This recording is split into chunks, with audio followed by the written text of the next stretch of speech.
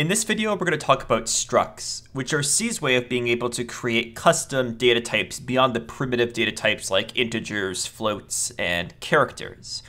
Generally, you can look at structs kind of like C's idea of objects. There's a lot more limitations compared to a traditional object. You really only have the ability to associate properties with a struct.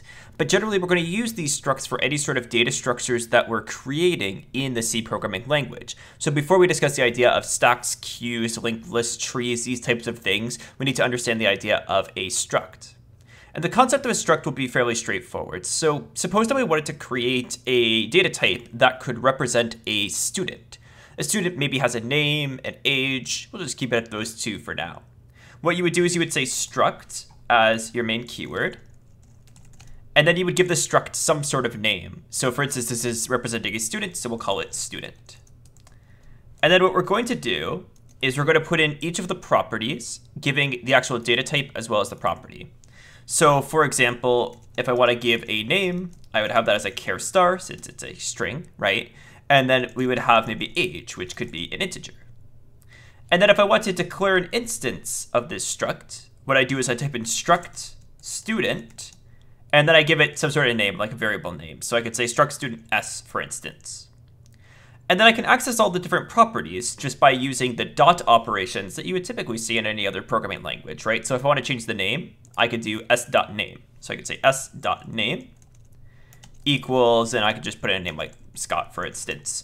If I want to set the age, I could put s.age. I could set an age inside of here as well.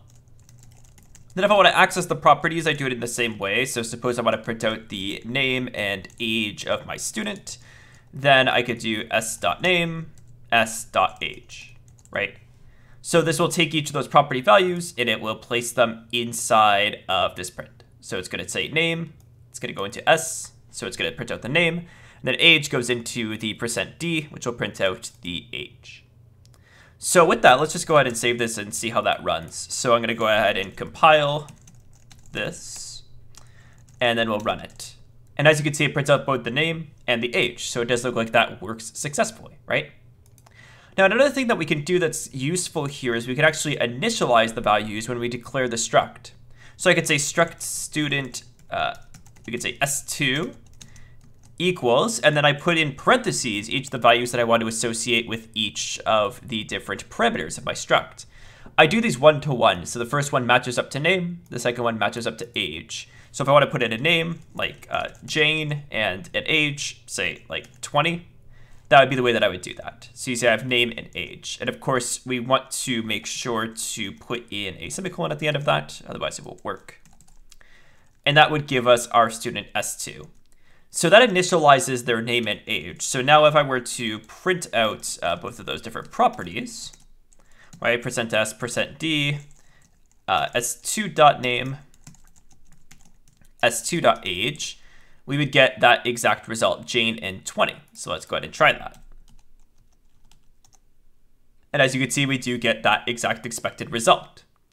Now, even if you do initialize these values, you can still change them, of course. So I could do s2.name equals and change that, or I could change the age. I can change these different values if I want to do that.